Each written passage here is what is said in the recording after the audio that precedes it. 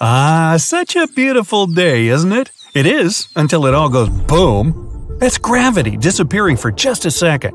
Let's recap the events from the smallest to the largest scale.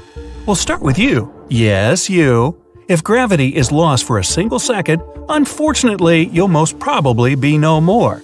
Thing is, gravity doesn't only keep you anchored to the Earth, it also holds all the atoms inside your body together.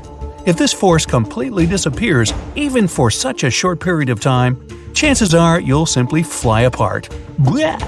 If you don't, then you'll start floating above the ground. Not high though, because 1 second isn't enough to fly too far away. If the gravity stops working only for you, then you'll levitate a little over an inch upwards and then fall back without consequences. Your thoughts will be occupied by the lack of oxygen in your lungs though, because with no gravity, your blood will stop pumping. Now, if it affects the surrounding objects as well, you'll be lucky to be away from home because everything around you will float too. And after a second, all your cutlery, your bed, your wardrobes, etc. will smash down on the floor. Luckily, buildings and trees will probably stay put because they're strongly rooted in the ground by their own means. Still, the picture won't be pretty, and it'll be up to you to clean that mess. Aw, shucks. By the way, you surely know our planet is spinning and hurtling through space at mind-blowing speeds. So there's a chance that if gravity does turn off for a second, everything on the Earth's surface will succumb to inertia and fly horizontally at several hundred miles per hour. That will be an even bigger mess, but only if everything retains its mass. If it doesn't, then it should be no problem. Maybe. Yet, the real trouble starts if the gravity disappears for the entire planet. The force of gravity is equal to the pressure from inside the Earth, and if the outside pressure is gone, nothing will stop the molten innards of our planet from bursting onto the surface. An immense earthquake will begin all over the Earth as the tectonic plates move upwards. Also, all the world's volcanoes will probably erupt too, since the lava will be pumped up with the pressure. If such a mega eruption occurs, no life will survive except the sturdiest of creatures, such as tardigrades. The clouds of volcanic ash will spread across the whole planet, blocking the sun. At first, the temperatures will rise due to the greenhouse effect, but then the planet will cool down and a new ice age will begin. Optimistic. This will all happen even if the gravity returns after a second, because the motion will already start and it'll take a more powerful force to calm it down. Up above, the atmosphere of the Earth will simply evaporate. The air we breathe is also kept around the planet by the force of gravity, so if it pops, we'll have nothing to fill our lungs with. When the gravity comes back in a second, the atmosphere will eventually gather itself back, but the damage will have been done already. It will take a lot of time for the air to return to its original composition. Meanwhile, in space, things are even worse. As far as we know, everything in the universe is held together by gravity, including other planets, stars, galaxies, and even galactic clusters. On a cosmic scale, our planet is but a fleck of dust, having a really tiny mass. The Sun is incredibly huge by comparison.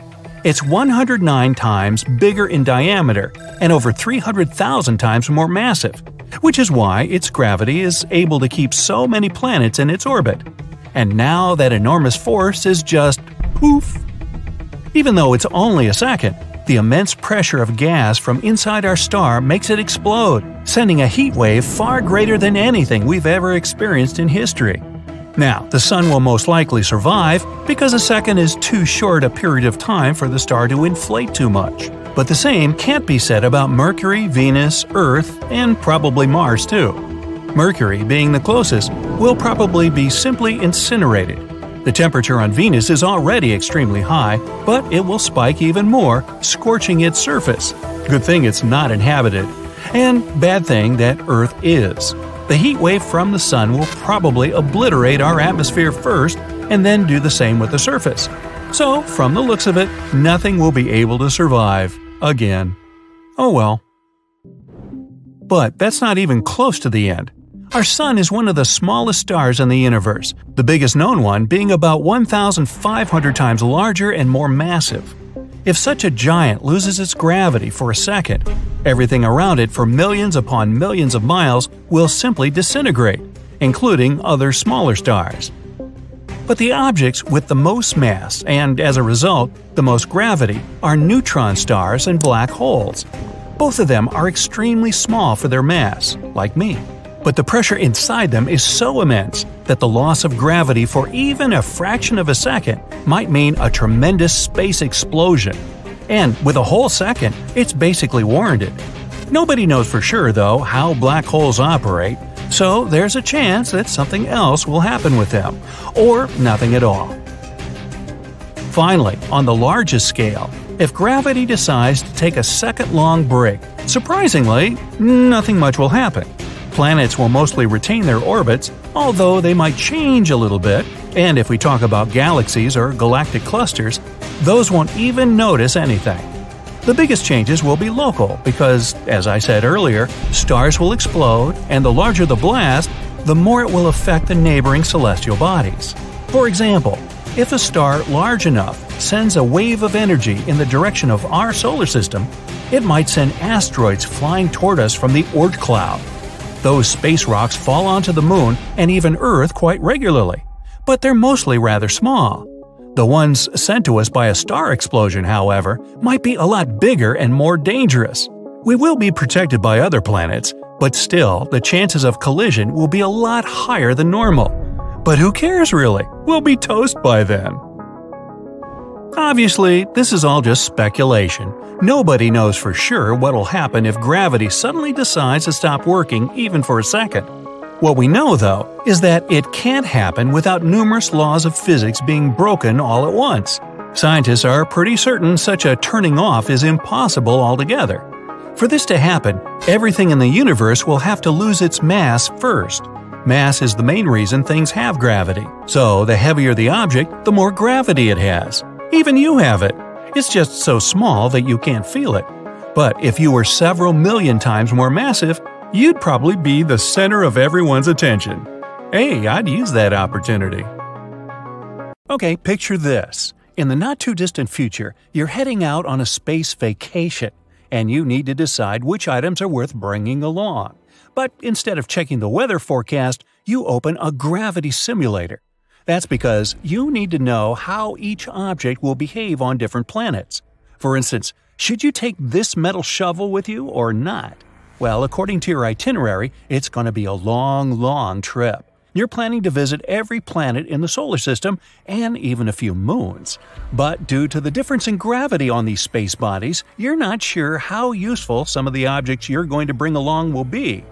Well, let's start with the basics. Tupperware. I don't know about other space travelers, but us Earthlings carry our Tupperware around everywhere we go. And still, if you were to transport it to, let's say Mercury, it would most likely fly away into the atmosphere. These plastic containers you use to keep your food are too light. And since the gravity on Mercury is 2.5 times weaker as gravity on Earth, well, maybe you'll have to fill your plastic containers up before taking them out of your spaceship to have a picnic. If a Tupperware container weighs about 0.5 pound on Earth, it'll weigh just 1/4 of that on Mercury. Now, if we add some bananas, a handful of baby carrots, and 2 watermelons, then it'll be safe to carry it out of your space vehicle. You'll just have some difficulty making it all fit in a standard-sized container. But wait! Before you do that, you should know that the atmospheric temperature on Mercury can reach up to 800 degrees Fahrenheit. This means that any plastic container will instantly melt as soon as it gets in contact with the air. It'll burn up all the food, too. You can probably try taking a titanium container, that will work, or just stick to astronaut food. Now, shall we say Venus? Okay, Venus. If you were to take the same empty container to Venus, it would behave similarly to how it does on Earth. This is because Venus is also known as our planet's twin. These two have much in common. For example, almost the same size and mass. And when the topic is gravity, the formula goes like this. The bigger the mass and the greater the density, the stronger the gravity. Venus's gravity is approximately 10% weaker than Earth's. So, yes, you may leave your spaceship with your container, empty or full, and enjoy a beautiful and scenic lunch on the surface of Venus. Now, you'll have to figure out a way to eat without taking your spacesuit off, though. The atmosphere of Venus is filled with sulfuric acid, which can irritate your nose and throat and cause difficulties in breathing, or worse, much worse. Now, you'll have to forget about taking anything too light outside on Phobos.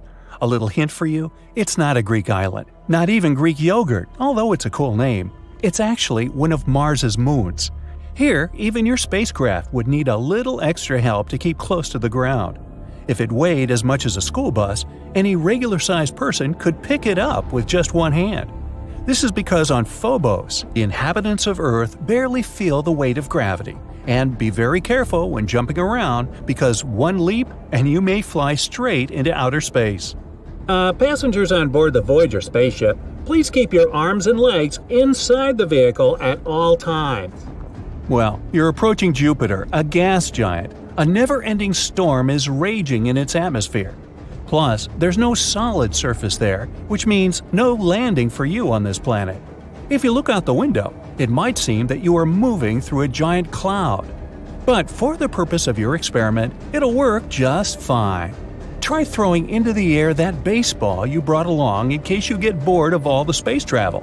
And measure the time it'll take the ball to hit the surface. If on Earth, the ball will fall at a speed of 32,174 feet per second. On Jupiter, the same ball will hit the ground at a speed 2.5 times greater than that.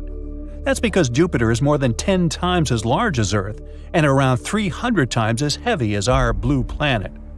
Now, if you move your spaceship just a little bit to the side, to one of Jupiter's moons, Europa, the situation will be completely different.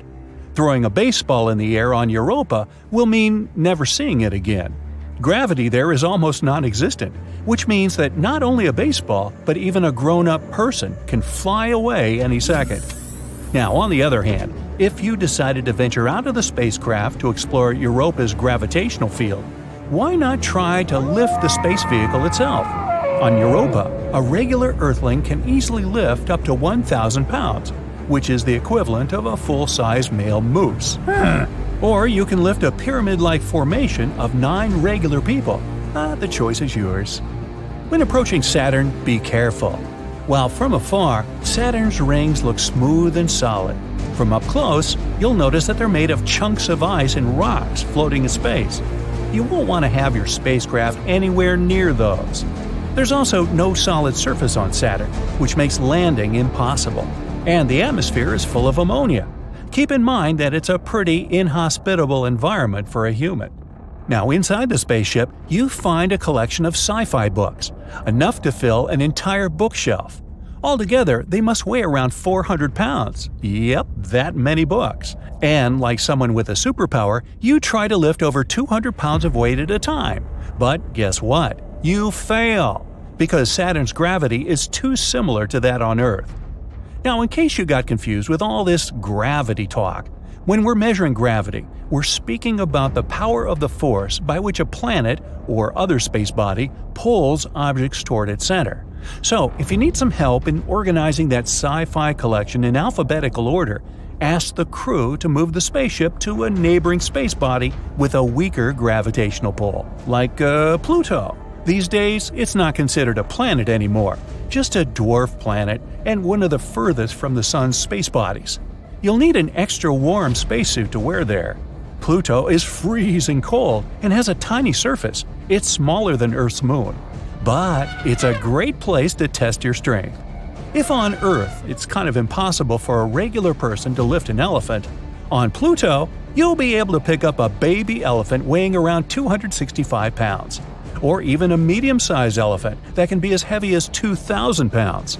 On your way back to Earth, you make a pit stop on Uranus. The coldest planet in our solar system has an average temperature of around minus 350 degrees Fahrenheit. So, if you attempt to get out of the spacecraft, you'll freeze mid-movement. Although gravity on Uranus is pretty similar to that on Earth, there's one thing that's very different: time. A 2-week getaway on Earth turns into a 3-year-long vacation on Uranus. Now, when you get sick of cold planets, you can travel back to warmer ones.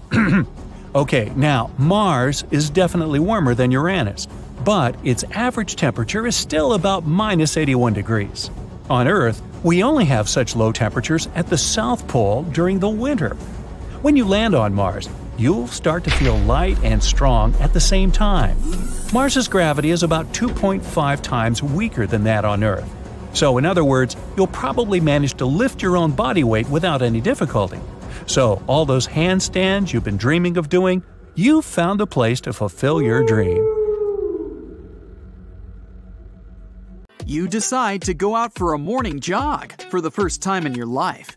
You put on your headphones and get ready for something hard and unpleasant. But as soon as you go outside, you feel an extraordinary lightness.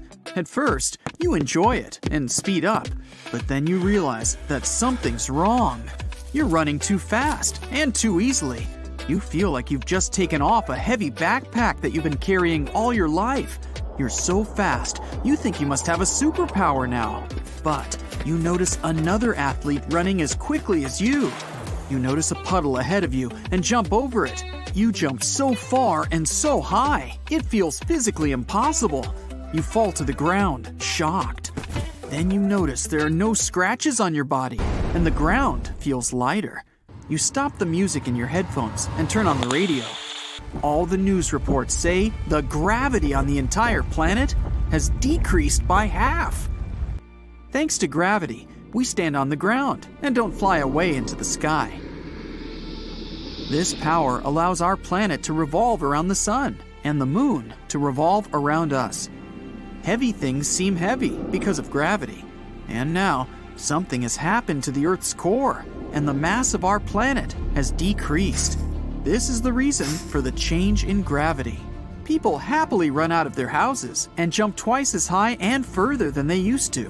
Any objects seem twice as light to you. Your body has become lighter, so you can easily stand on your hands. But still, you don't feel like a superhero. You can't lift a car, even if its weight was reduced by half.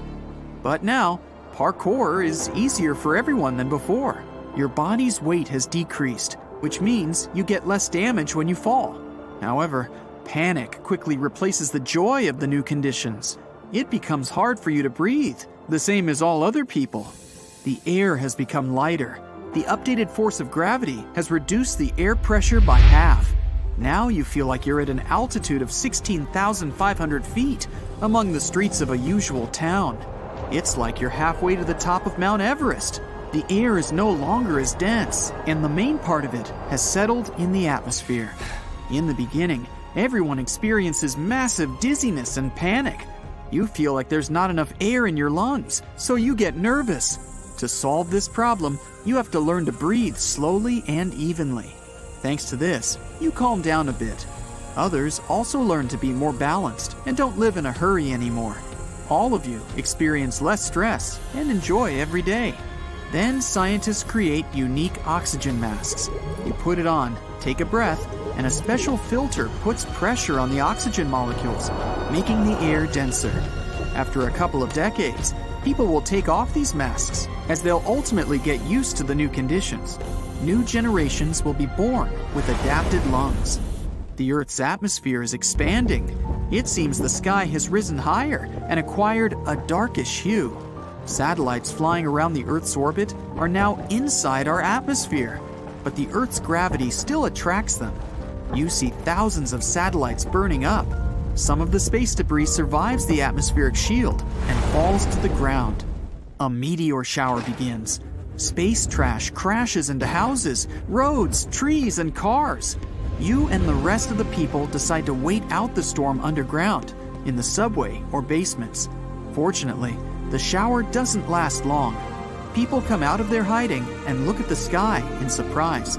The moon changes its previous position and slowly flies away. Soon it disappears completely. Our planet is now like a heavy ball in the center of a huge blanket. That blanket is gravity. It bends under the ball's weight. If you put any light object on the blanket, it will roll down to Earth. But if an object is moving at high speed, it will be able to spin on the blanket's edge and not fall into the center. Thanks to such speed, the moon doesn't fall on us, but at the same time, it can't fly away. Now that gravity has decreased, the blanket has become twice as loose. The rotation speed allows the moon to fly out of our gravitational field. It just goes into space. People will be able to observe the wandering moon for a long time through telescopes. Meteorites might crash into it. It could also find another planet with stronger gravity and will revolve around this new home. The moon may stay in place, but will be revolving around the Earth at a slower speed. In any case, there will be no more tides on our planet, and the sea level will remain the same. In the sea, you can also feel the changes. It's much easier for you to stay on the water, and you can swim faster. But the coolest thing is running along the shore. The splashes are floating in different directions, so slowly and beautifully. The waves are running on the sand in slow motion too. The weight of cars, planes, and ships has reduced, and so people consume less gas now. You can drive twice as far with a full tank. Fuel transportation is easier, and less energy is spent on flights. Gasoline is becoming cheaper. The decrease in gravity inspires space tourism development. It becomes much easier for people to fly out of the Earth's orbit. Winter has come. You're walking down the street during a snowfall. It seems to you the snowflakes are stuck in the air as they're so slow. You step on the ice and realize that it's almost impossible to walk on such a slippery surface. Your weight has decreased, and the pressure of your feet on the ice is twice as weak. You're sliding and can't stop. You often fall, but you don't feel any harm. When the wind is strong, it's hard to stay on your feet. If you jump, you may even fly away. The grip of wheels on the road deteriorates. A driver can no longer brake abruptly. The wheels don't spin, but the car continues to slide for a while. That's why new speed limits are being introduced all over the world. You can still enjoy extraordinary strength and long jumps, but after a few generations, the human body will evolve and fully adapt to these conditions. People and animals will be born taller and bulkier. Majestic tigers the size of a truck are walking through the city streets.